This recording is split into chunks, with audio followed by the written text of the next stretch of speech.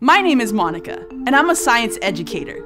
Join me as we take a close look at research expeditions to track blue whales and better understand this incredible ocean species.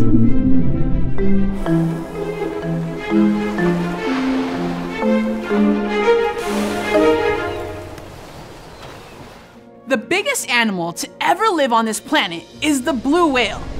That's right, the biggest animal ever. Even bigger than the biggest dinosaurs. Most blue whales grow to 80 feet long, and the record is over 100 feet. That's over 3 school buses long. Longer than the walk from one basket to the other on a basketball court. Longer than 20 kids lying end to end. Keeping that big blue whale body moving takes a lot of power. Huge muscles on the whale's back drive an enormous tail called the fluke. It's 20 feet wide. Imagine how well you could swim if you had a tail as big as 2 elephants. And the whale's heart is huge too. The size of a piano. Your heart is about the size of your fist. The blue whale's amazing strength and size allow for some intense ocean travel. In a single year, these whales can swim thousands of miles looking for food and mates. Because blue whales swim so far in the open ocean, it's really hard for scientists to find and study them. Come to think of it, how do scientists even know how big blue whales are?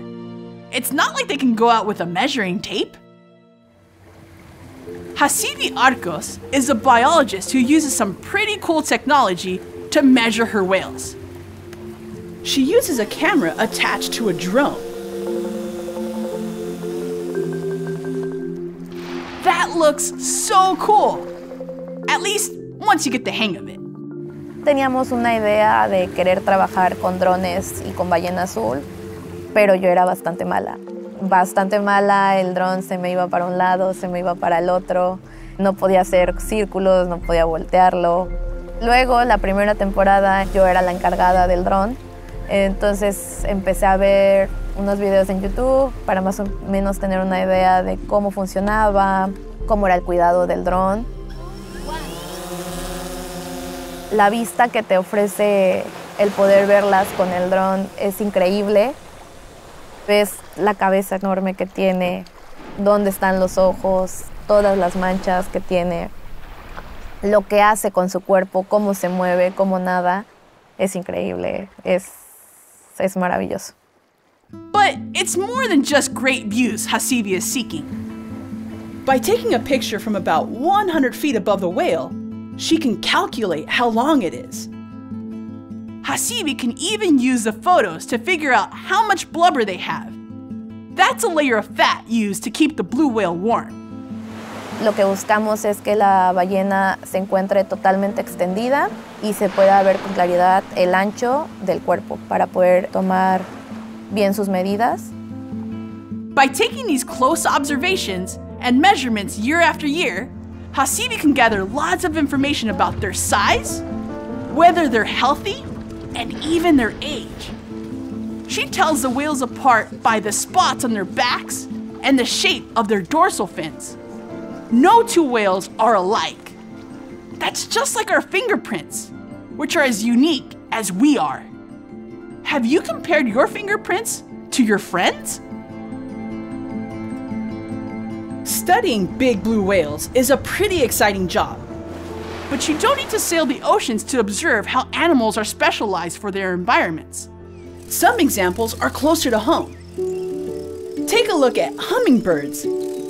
They're smaller and lighter compared to other birds, which helps them move quickly in the air and hover at flowers. They can even fly backwards. Plants are great to observe too. If you look closely and compare a maple leaf to an oak leaf, you can spot the differences in their shape and structure. Observing nature big and small, from blue whales to maple leaves, helps scientists make new discoveries about species and their environments. These observations take time and hard work, but with practice and patience, sometimes lots of patience, Plus, the right tools, it's possible for anyone to become an expert observer. Think about what tools you can use.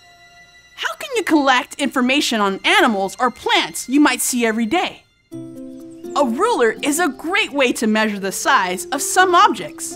And a magnifying glass can help you see small things, like insects or delicate veins in a tree leaf. So get out there and start checking out the animals and plants around you.